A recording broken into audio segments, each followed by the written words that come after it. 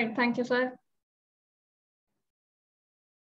Bismillahirrahmanirrahim. Assalamu alaikum, ladies and gentlemen. I'm Hazima Mozam, and I welcome you all to the first lecture under Comstech webinar series on water resource management. We are very grateful and delighted to have Professor Dr. Muhammad Ashraf with us. Professor Dr. Muhammad Ashraf is the chairman of Pakistan Council for Research in Water Resources, PCRWR in Pakistan. The title of his talk today is Role of PCRWR in Addressing Water Security Challenges of Pakistan. Also on behalf of Comstech, I'm also grateful to our participants who are joining from various corners of the world, and we have more than 200 people registered for this event. With this, I request His Excellency, Professor Dr. Muhammad Iqbal Chaudhry, Coordinator General Comstech, to welcome and introduce our guest speaker for today. Assalamu alaikum, good morning, good afternoon, and good evening, ladies and gentlemen. This very important seminar, which is primarily focused on the most important issue, which is water. See, water is life. When you want to go to any planetary structures, you want to go to any star or any planet, this is the first thing which you always search. But on planet Earth, water is in absolute danger because of many reasons. The water resources available to humanity are available in very disoriented manner, in a way that there are countries which have plenty of water, but majority of the countries do not really have enough water. And as the population is growing, the per capita water availability is decreasing. As a result, many countries are becoming water scarce. And Pakistan is unfortunately one of them. The same goes with OIC countries. Majority of the OIC countries are in the arid areas. And because of that, there is a cross effect on agriculture, healthcare, health and hygiene, on every facet of life which is related to water consumption. And water is not only an issue of water management alone, which of course we will see when this very distinguished speakers will talk about, is also much more than that. Water is a psychological issue because you may have plenty of water, but you still conserve water because you think that other people would use it, or you know that there are people who think differently and they would like to use as much as water as possible. As a result of it, fresh water is not available for the other people.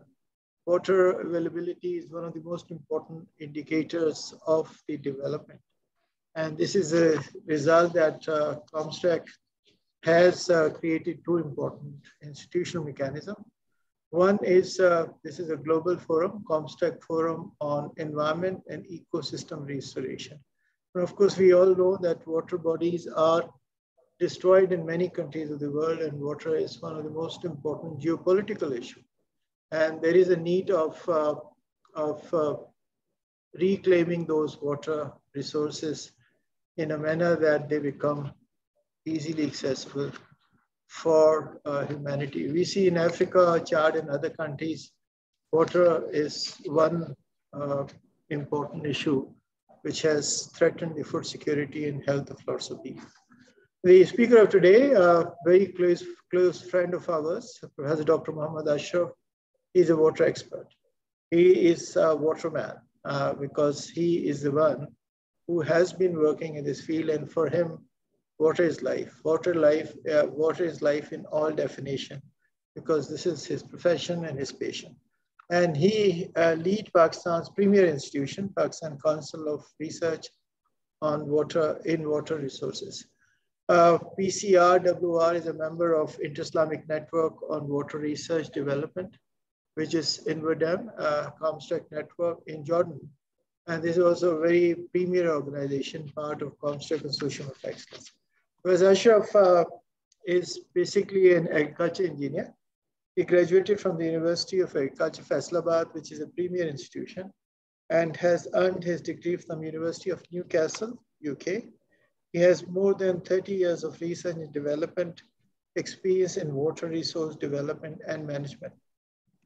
in arid and semi-arid areas, and most of the OIC countries fall into these two geographical regions, and has over 100 national and international research publications to his credit. He's also the editor of Journal PEDI and Water Environment, published by Springer. Presently, he's working as the chairman of PCRWR, which is a premier organization focusing on water. He's also the convener of Pakistan National Committee of International Hydrological Program of UNESCO and the coordinator of Upper Indus Basin Network. Dr. Ashraf has played an extremely important role in water policy formulation for Pakistan. And this is one of the areas in which we are looking forward to have the guidance of Dr. Ashraf. So we will be able to facilitate water policy formulation in other OIC countries. With this, I would invite Professor Dr. Muhammad Ashraf for his presentation. Thank you, sir. Thank you, sir. Thank you, Professor Dr. Iqbal Chaudhary sir. Ladies and gentlemen, Assalamu alaikum, and good morning, good afternoon, and good evening from where the part of the world you are located. It is my, in fact, pleasure to be part of this, webinar series. It is basically the initiative of the Professor Dr. Iqbal Chaudhary and his team to connect the world, particularly the OIC countries, members, and share knowledge among the countries, among the countries and among the professionals of the, particularly of the OIC countries, because we have many commonalities, among our countries. Some countries are water abundance, and some are irrigated, some are dry land, some are basically cross-cutting issues. For example, water quality is a cross-cutting issue. Climate change is a climate change is also a cross-cutting issues. So we thought that when we give our, we present our work, what we have been doing and how we have been managing water resources, how we are able to address some of the water security challenges in the country, that might be helpful for the other OIC countries to take some message. We'll also see how we can,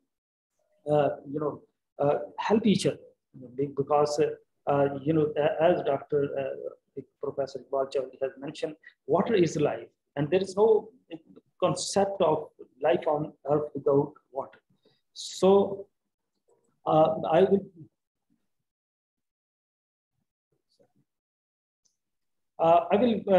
just give you a presentation online. I will just focus on the national security of Pakistan, existing water resources, challenges.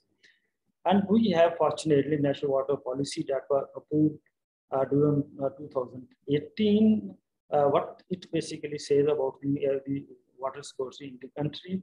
Then the work we have been doing, PCRWR, particularly in the country, water resources related to water resources management, particularly in the irrigated areas and dryland areas.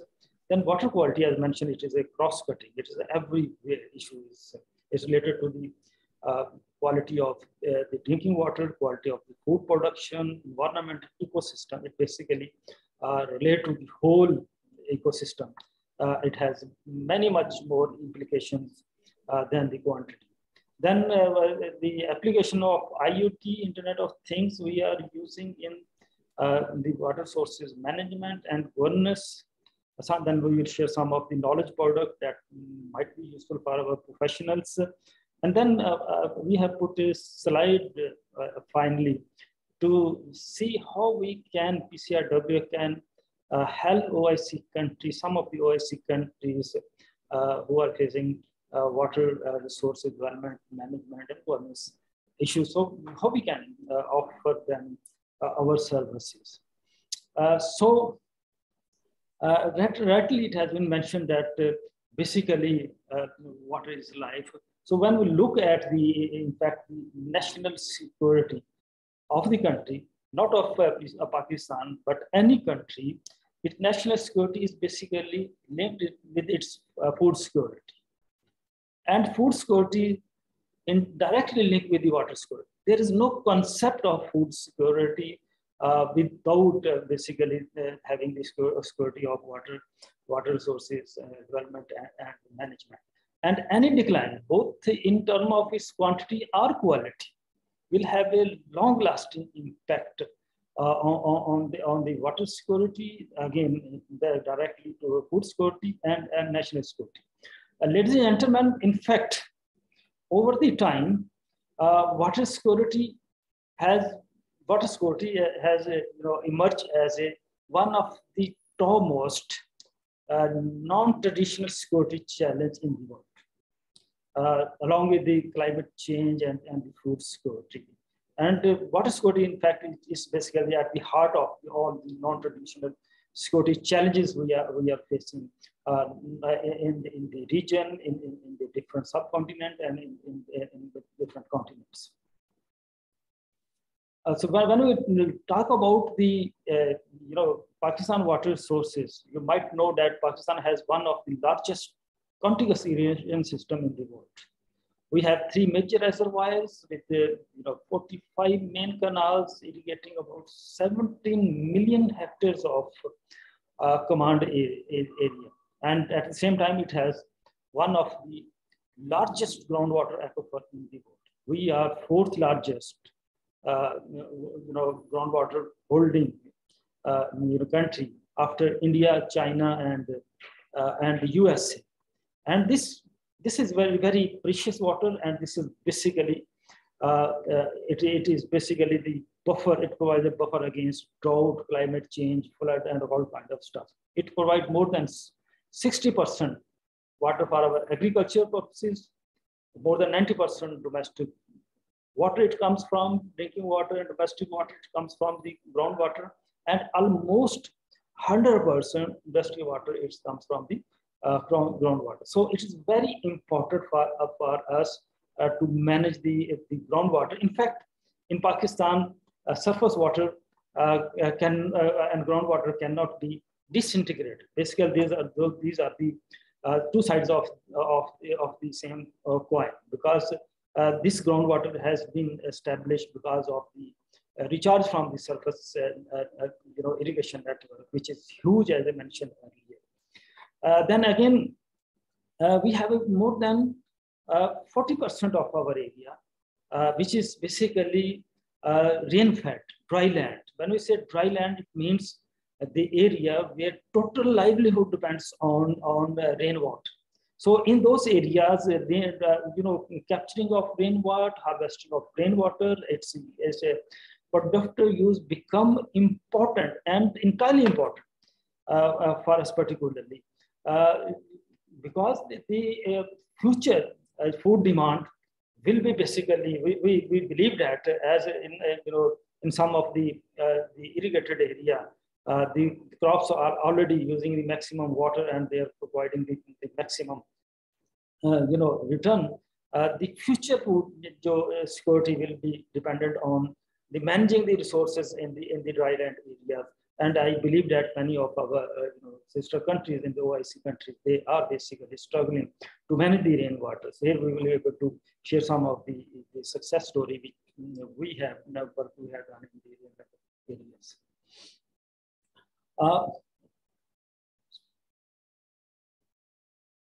So when we look at the major water sector, issues in the country, though we have one of the largest irrigation system in the world, at the same time, it is subject to a number of issues.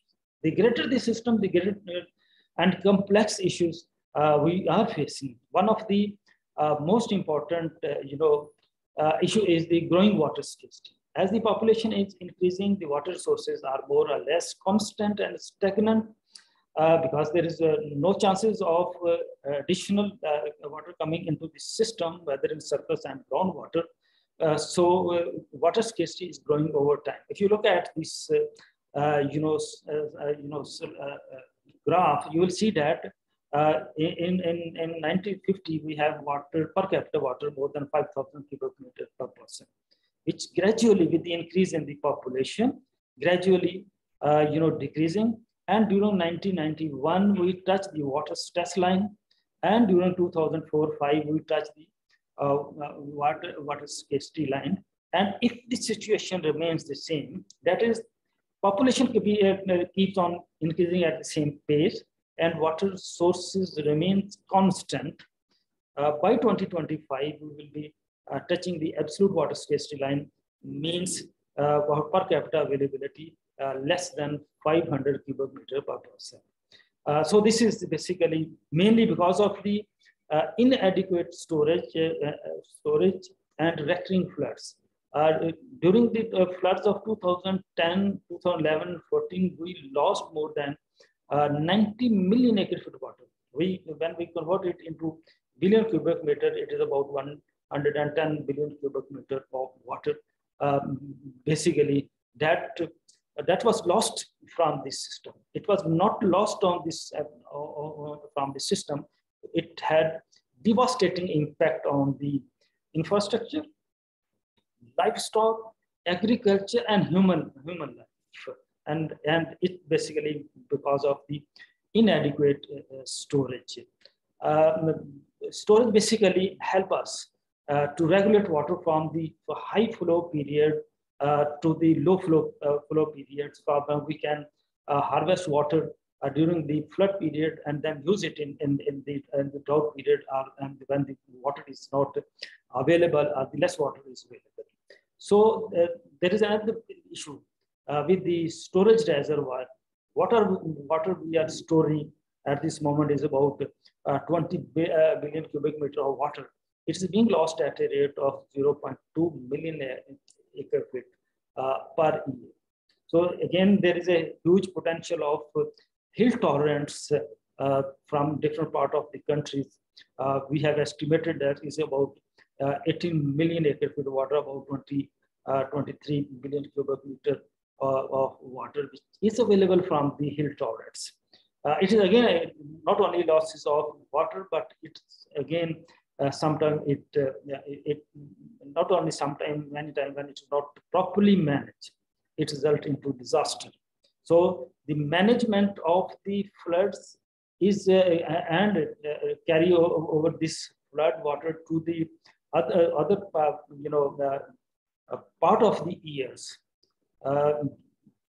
Management of water, conservation of water during the high flow period or wet season is very important to take it to the dry period and to cope with the drought-like situation. The another issues which we are facing have been facing with this system efficiency. This system overall, if you look at the system, the overall system, the efficiency is less than 40%. It means 60% of the water is lost from the source to the sink. So there is, there are different opinions of the scientists, professional on this. This is that this is at system level. When we look at the small level, at the form level, at the some command level, so it looks like losses. But when we look at the larger side at the system level, so this is not a loss, because the water loss from the irrigation canals and the water application on the farm, it can be reused and reused and pump water at your discretion to supplement the agriculture and domestic and industrial purposes.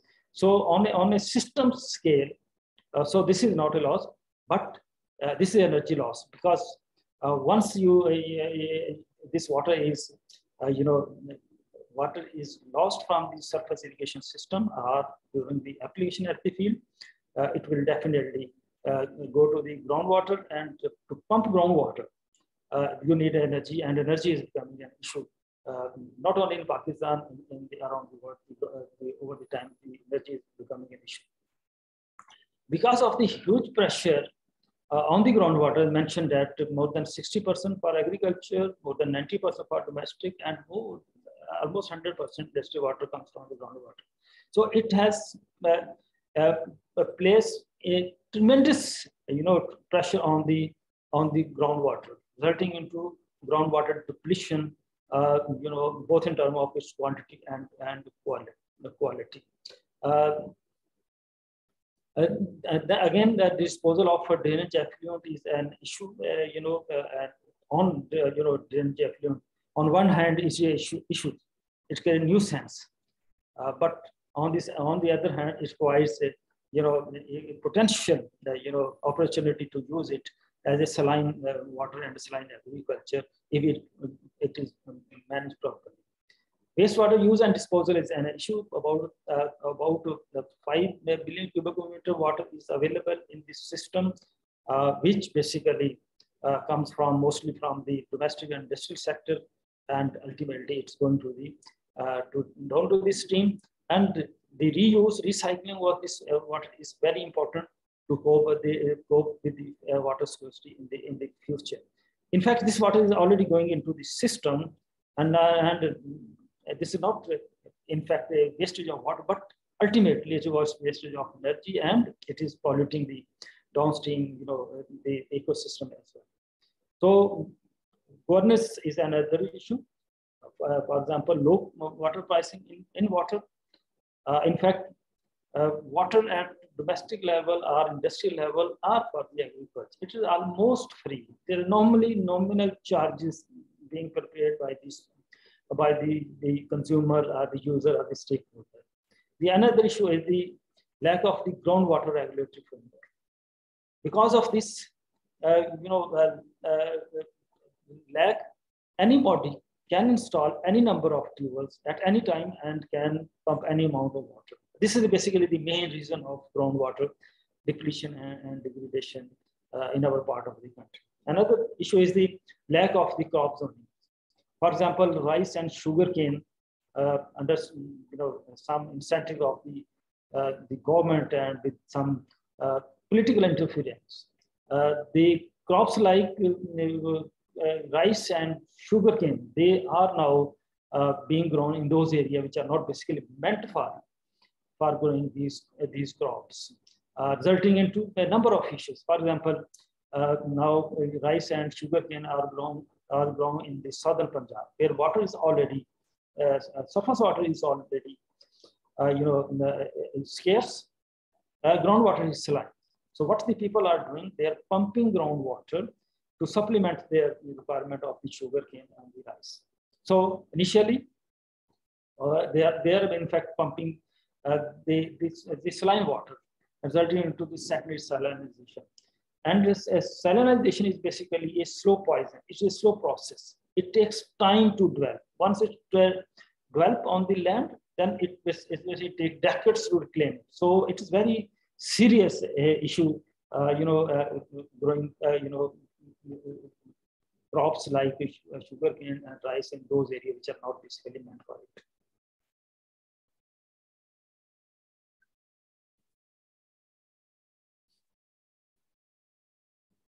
So when we look at the option which we are doing, we have been doing basically a lot of research on water resources management and governance, particularly in the irrigated area and dryland areas.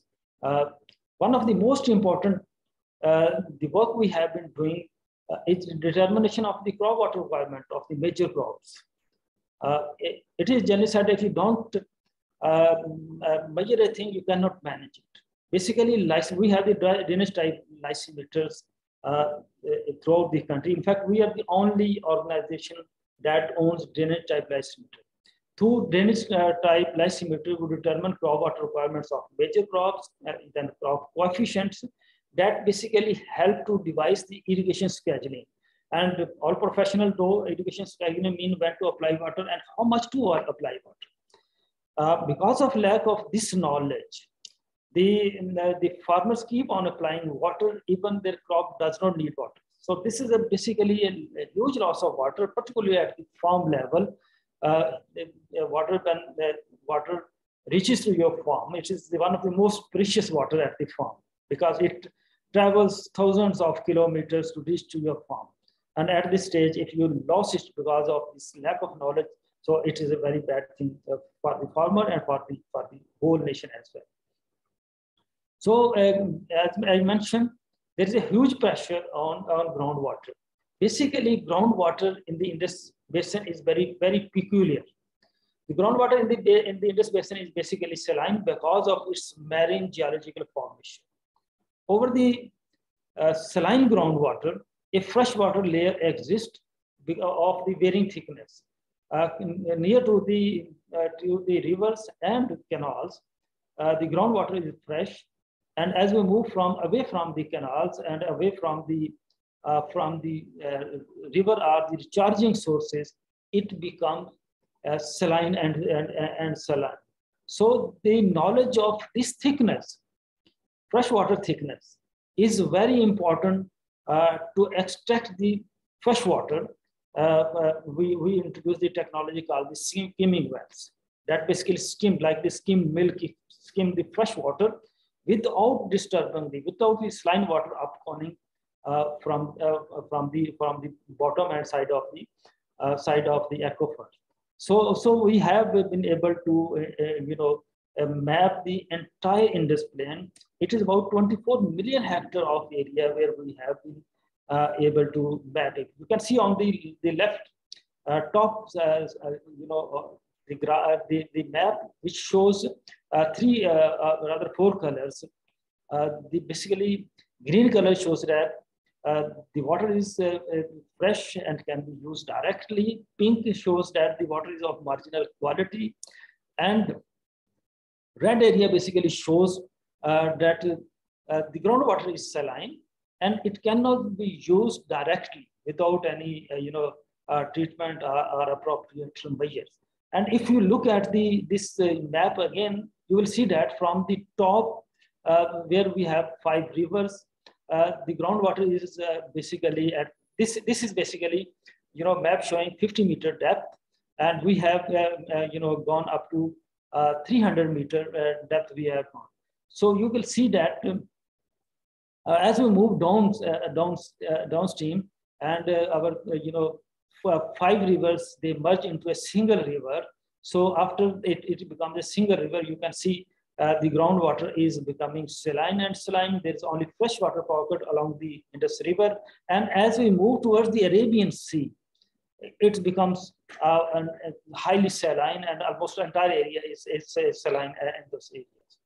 So this is one of the work we have done, and it involved huge resources. For example, this we done through the resistivity survey. We use the geophysical methods like resistivity survey, seismic, and use polarization. We use the isotope analysis to determine the age of the water and sources of the water. The greater this the age of the water, it means it is a fossil water, and it is not a recharged water. So we use the isotope, and then we use the groundwater modeling to completely determine the water balance. Then we also introduce the real-time groundwater remote sensing and GIS-based surface and groundwater hydrology. Using the taking help from the University of Washington, we are basically in fact now using GRACE model to real-time to know the fate of the groundwater, looking from the space. In this way, particular field, we are developing our expertise with the help of the University of Washington and other colleagues, because investigation and mapping on a large scale is quite time-consuming, laborious, and cost-intensive. So now we are using the space technology to measure it. We are also using, we have introduced basically the Indus telemetry in our major rivers and canal to collect the data and transport data on real time. At this moment we are helping our Indus River System Authority on installation and measurement of this. This has helped to remove the human error, and now the real-time data through the velocity sensor and through the depth sensor is being transported to the stakeholder, in fact, to the policy maker and decision maker who has to take a decision about the distribution of the water. Again, we have also been able to introduce a number of research and introduce a number of on-farm water conservation technology. And one of these then is very important, which I would like to share with my colleagues around the world. It is basically rice on beds. There was basically a myth in our part of the country that rice needs standing water. So because of this myth, a huge amount of water was being used to produce the rice. For example, I give you an example. We have determined the rice water requirement of central Punjab, which is 480 millimeter. In other words, we can say around 500 millimeters. Whereas farmers, because of this myth, they are applying 5,000 millimeters of water. It means 10 times more water to grow. In other words, to produce 1 kilogram of rice, they are spending 5 tons of 5 cubic meter, 5 tons of water. So we have been able to break this myth that rice does not need standing water. It needs water like any other crops. For example, like cotton, sugar, and all those. And this water you can provide to the rice through any means. For example, on bed, on ridges, through sprinkler, and even through drip irrigation system you can provide. But the important point is that we have to meet the crop water requirement that is mentioned at about 500 millimeters. So this is one of the most important, and now it has been taken up by the Development Agency extension workers. Another most important thing we basically experimented, and now it is basically being upscaled, it's the control of the urban flooding. You know, you basically, you might heard time and again, hear time and again, that in Pakistan there is the urban flooding. The reason for the urban flooding is that over the time we have convert the city into concrete, metal roads. So immediately within no time, the water that falls into the ground is converted into the flash flood and ultimately resulting into the urban flooding. So we have introduced the artificial groundwater recharge techniques in the country, and now that has been taken up by the development agencies. One of the judicial commission, they have basically ordered the in Punjab to all the water supply schemes and administration, municipal administration, to install these recharge well. They basically not only capture the rainwater and also help to recharge the aquifer, and at the same time they also help control the urban flooding, which has become a common phenomenon in particular in our part of the world. And we can see a similar kind of incident is being occurring in Middle East and some of the countries as well. And one of our strengths is the use of the tile drainage techniques and machinery for the controlling the waterlogging and salinity.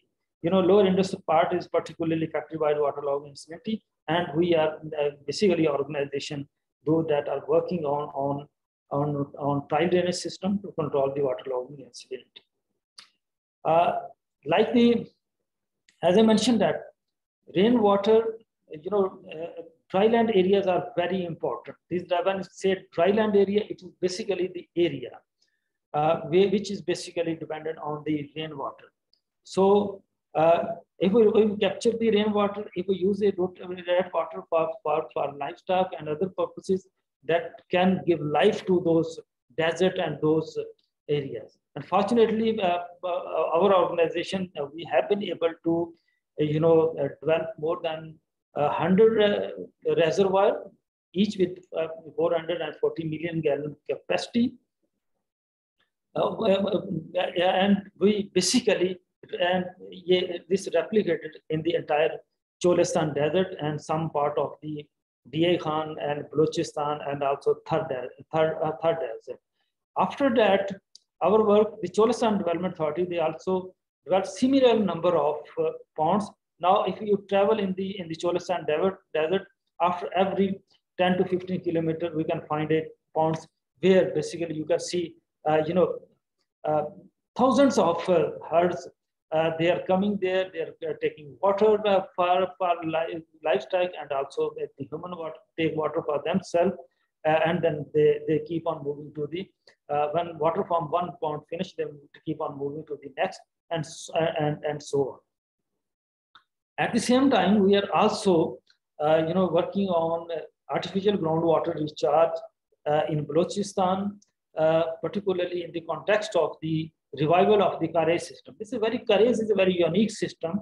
It is basically called Qanat in Iran, and the other, there are some other names for Morocco and the other areas. So this is the techniques which provides water to the community round the clock, round the year, without any energy, free of cost. So this is, I used to call it a pure mine technology. And this is basically the masterpiece of engineering and cultural integrity, which our ancestors basically, centuries before they built this system. That this system was basically at the verge of, deterioration. And so we took up this challenge, and now we are in the process to get these, Karez rehabilitated, and we are also in a process to get these, Karez as declared to be declared as a World Cultural Heritage. In fact, this has been declared in the tentative list of the World Cultural Heritage of UNESCO. So we are working on it. As I mentioned earlier, there is a huge potential of saline agriculture in Pakistan. About more than 10 million acre-feet of drainage effluent is available that can be used for the rangeland developments, for saline agriculture development, and saline aquaculture. And we are, in fact, using, you can see on the bottom left side there, we are using this saline water with the pitcher irrigation system to grow some of the vegetable in the Thar Desert. So these are, simple and smart technologies. Our marvelous work which we have been doing with the within the country is the monitoring of the drinking water quality, monitoring of the surface water quality, use of the. In fact, we are partnered with the United Nations University, and who have received developed a policy score system to monitor and track the progress on the Sustainable Development Goal 6 and its indicators. In fact, now we are a hub country declared by the United Nations University, where we are assisting the regional countries, and that is one of the area where we can assist our sister countries from the OIC country to track and monitor their progress on sustainable development goals. Similarly, we are also working on the seawater intrusion. We are, and also some of the emerging contaminants, for example, persistent organic pollutants, both in surface and groundwater, and in the transboundary water we are working on. There is a number of work we have done, particularly now our focus is, because this is the era of the knowledge and wisdom, where we are focusing on basically technologies and using Internet of Things for the water resources development and management. As I mentioned earlier, we have introduced the telemetry system, which basically measure the real-time measure the discharge in the rivers and canals, and it basically convey the data to the screen installed at our office and also in the office of the other stakeholders. Then we are also using the soil moisture sensor, cameo sensor. These are again, you can connect it with the net and you can get real-time data, soil moisture sensor. And one of the most important thing which we also feel proud. This is the work we have done with the help of the University of Washington. Before 2016, the NASA data was not available for the human use and purpose, particularly for the welfare purpose. After 2016, they allowed data to be used for this purpose. So with the help of the University of Washington, now we are getting this satellite data, downscaling it, then multiplying it using our own crop coefficient determined from the lysimeters, and we are sending services to 20,000 farmers each week, and this service tells the farmer whether their crop needs to be irrigated or not. And this message also let the farmers whether there will be rainfall during the next week or not. What would be the wind velocity? Because wind velocity has a very important impact for the irrigation. And similarly, the temperature and the other data we are also conveying to them so that they can decide about the sowing and providing irrigation to their crops and their fields. So this is one of the important which we are now in the process of upscaling, and we hope shortly we will be able to take it to more than 500,000 farmers. Our outreach will be quite high. Similarly, we are also monitoring the groundwater real time. So it also it's very important to know how groundwater fluctuate over time and space, both in terms of quantity and quality. Because this information is required to take any decision. Because over the time, the bright spot can become the hot spot, and hot spot can become bright spot. So the real-time monitoring of groundwater is very important to provide advisory on the groundwater services. And on the similar analogy of the irrigation scheduling advisory, we are now in a process to develop groundwater advisory services for the industry, and we are starting on a pilot basis. So these are some of the knowledge product which we recently produced with the with our partner. You will see we have number of partners. We are not in fact working in isolation. UNESCO is our very strong partner. Similarly, JICA is our partner. ACIR is our partner.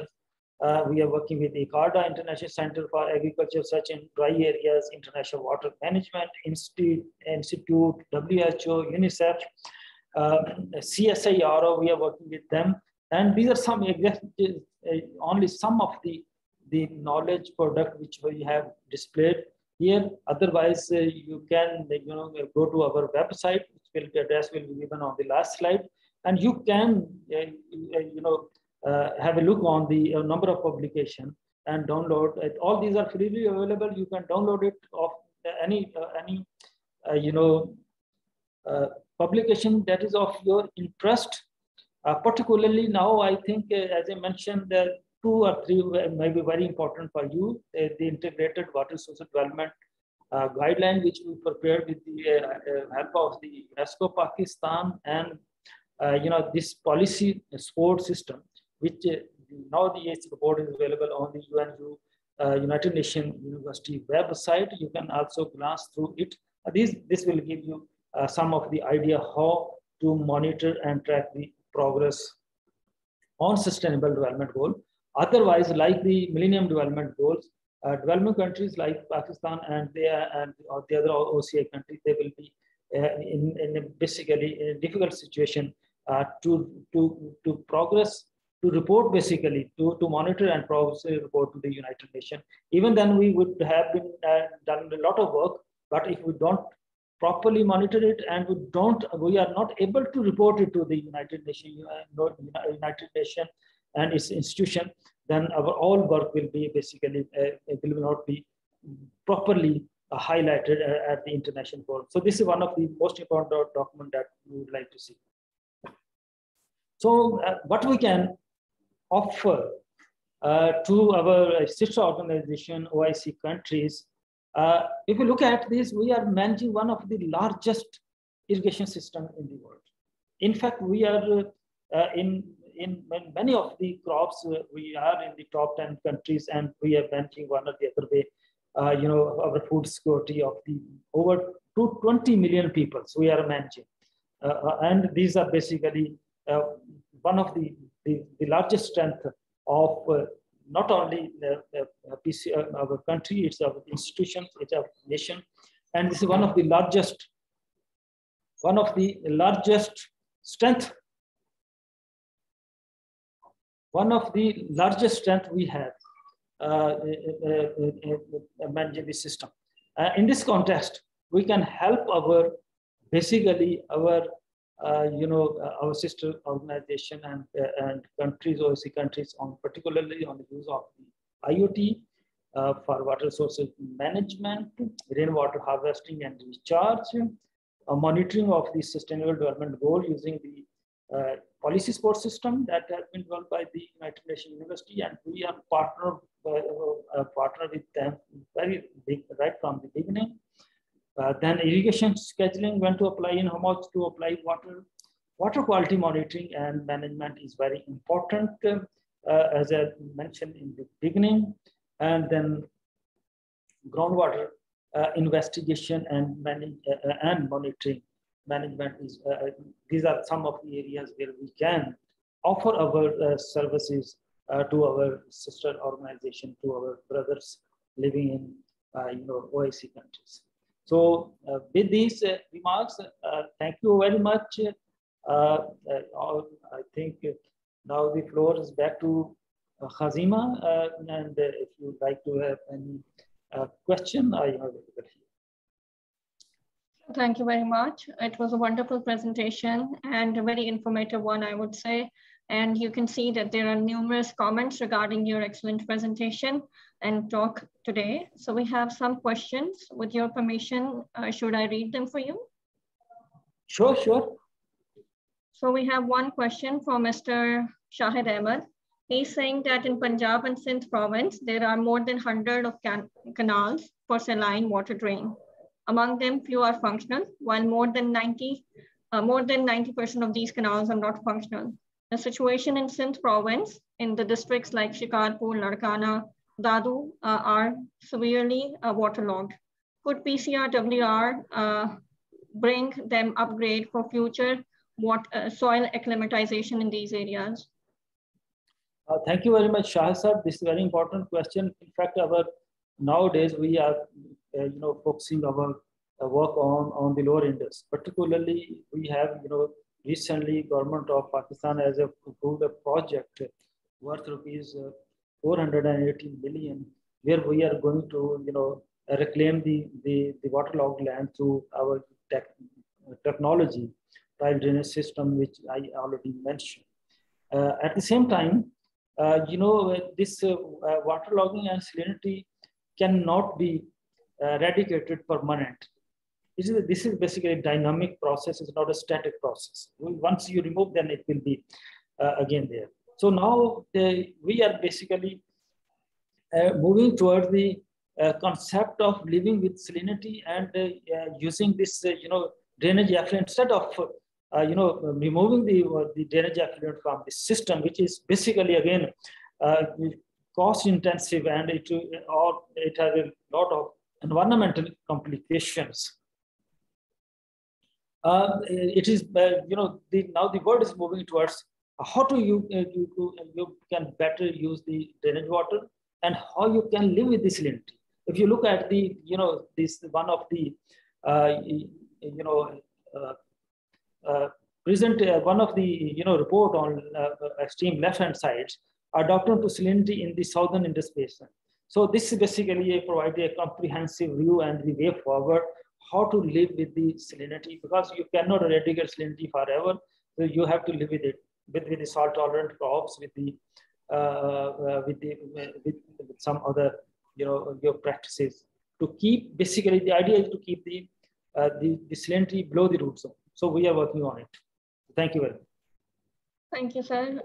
So here is another question from Dr. Shahid himself again. In the recent decades, many national and international oil exploration companies had completed their exploration operations to investigate oil and gas in Punjab and Sindh. Major groundwater streams are disturbed and contaminated with salt and heavy water. This water is not suitable for daily use and consumption. Major soil waterborne diseases are being spread by this groundwater. Could you propose some alternatives to mitigate these challenges in the rural and the urban community of Pakistan due to this contaminated groundwater? Basically, here we have to use the concept of the zero liquid discharge, which basically we are now. Recently, we have developed a water conservation strategy for our ministry, and for particularly the point you are mentioning is. That is basically the concept of the zero liquid waste. Any industry like the oil exploration, companies, they should reuse that water instead of throwing it to the this main streams or the other areas, and then polluting and deteriorating the entire ecosystem. So we are basically proposing this policy, guidelines for our national and provincial government to adopt this policy of the zero liquid discharge. So they are bound to use and reuse, use and reuse any amount of water they are producing, whether it's a wastewater or it is the saline pumped water. Thank you very much, sir. So we have another question which is quite relevant to situation in Pakistan nowadays. So major cities also have rainwater. How can they store and manage it? Yeah, this is very simple.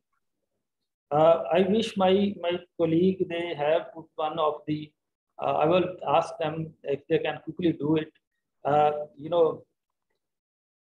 We have introduced the techniques of the rainwater harvesting both on the surface and on the groundwater. Okay, the water that is coming to your system, particularly in the urban area, the water from your rooftops, water from your driveways, water from your lawn, water from your grounds, and even from the roads. This water can be stored either on the surface to make some small lakes. And you just imagine if you make small lakes in the cities and in the housing society or the area where you are living, what kind of aesthetic value it will add to that area. It will help to improve the aesthetic value. It will help to improve the microclimate change. It will help to recharge the groundwater. It will help to reduce the urban flooding as well, number one. Number two, we have also introduced the technology which I mentioned, that groundwater recharge technology. There is tremendous. I can do that as well. Yes, sir. There is tremendous. Apologies, kindly continue.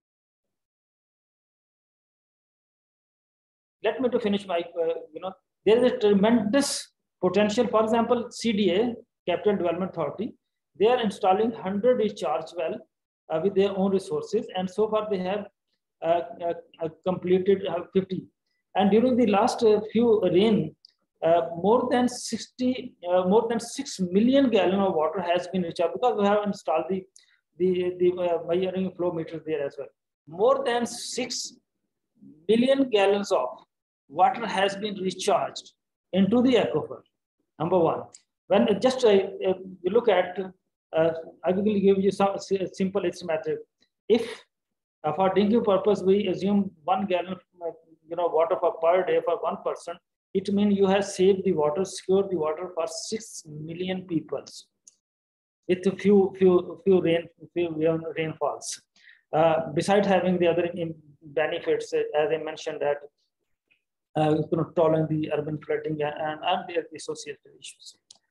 So these are simple and smart techniques. And if I could not basically understand your question. If you are talking about the its cost basically vary over, it depends on the area where you are basically going to recharge, going to harvest water, the rainwater potential, the groundwater hydrology, lithology, all these parameters. Basically, groundwater recharge is quite a complex phenomena. Number one, the technology of groundwater pumping in reverse order has to be used. Number two, the technology of the rainwater harvesting has to be used. So both have to be clubbed for appropriately groundwater recharging purposes. Thank you, sir. So as we are near the end of the event, so I'll just take last two questions. Number one is from Dr. Hafiz Rahman. He's asking, how can crop zoning help to reduce water footprint? Yeah, definitely. This is a very important question. For example, if we, Dr. Hafiz, remember, when we were young, there was a crop zoning, and sugarcane was grown in particular area, and that was basically they were allowed to take those cane onto particularly sugar mills. Okay, basically because these are the high water requirement crops, they need to be basically restricted to only those areas. Number one, where rainfall is sufficient, surface water is sufficient, or the groundwater is relatively fresh and shallow, like the area we have Sialkot, Narowal, Sahiwal. Because these are, as I mentioned, that 1 kilogram of rice, it needs 5 tons of water. Okay, if you go to the southern Punjab, any other area, which is basically where you are relying on the groundwater, which groundwater is deep and saline, definitely it will has a tremendous impact on the water footprints. So you have to basically restrict these both crop, particularly rice and sugar, to certain area. And secondly, we should only produce these these crops for our domestic needs, because their export export basically is all a loss gain. Instead, we should focus on producing the oilseed crops, where the oilseed crops, their basically water requirement is almost 10 times less than the sugarcane and the rice. I give you one example. We are exporting rice to the tune of about $2 billion, and almost same amount of $2 billion we are importing the oilseed. Okay, oilseed. So if you just reduce investing on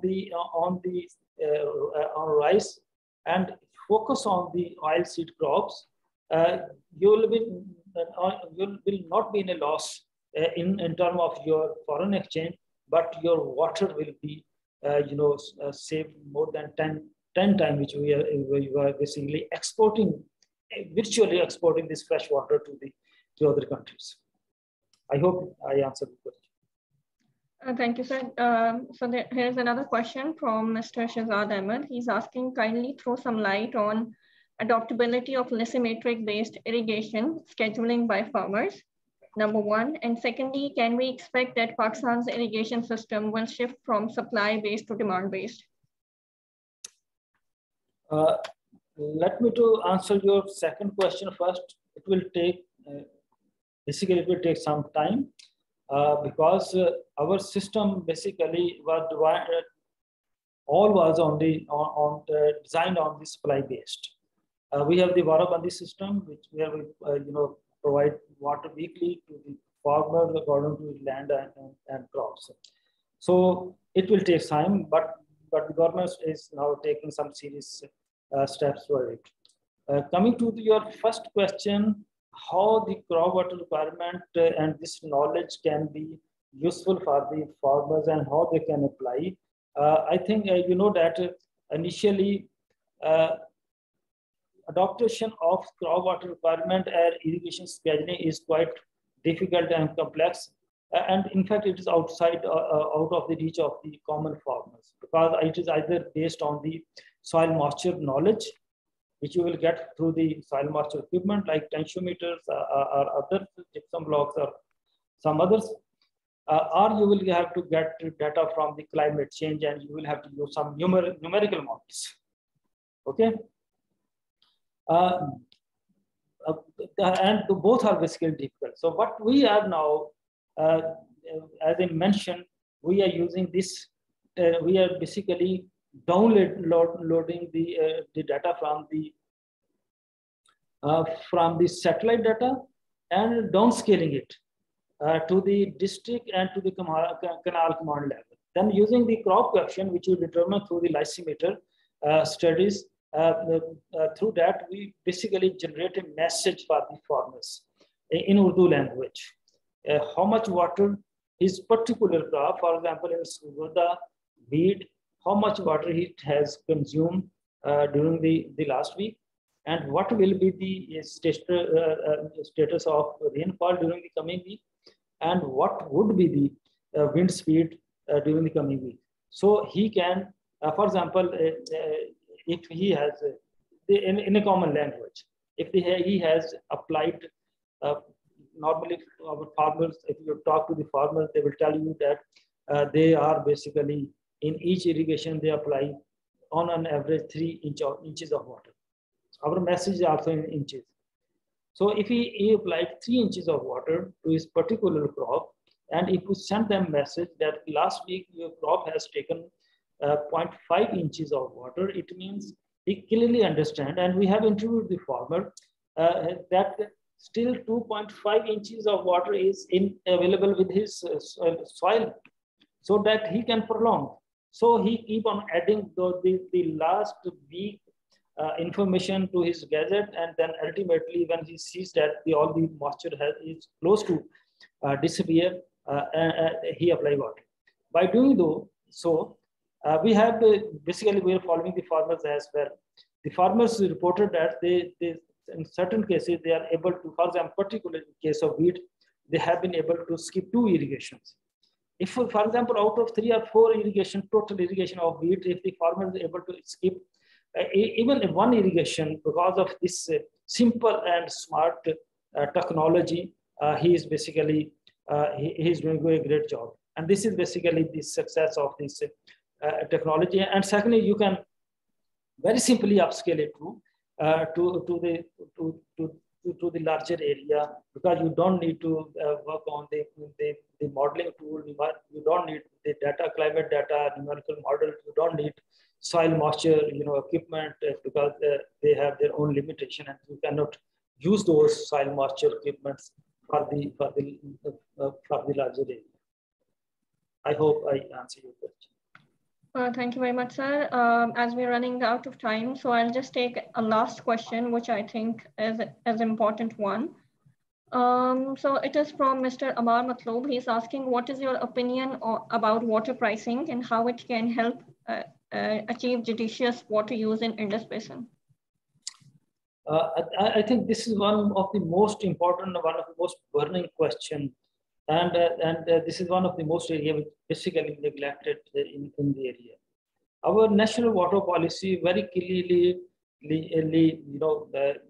demonstrate that water pricing in all sectors, agriculture, industrial, and domestic sector, will be brought to the reasonable levels. Number one. Number two.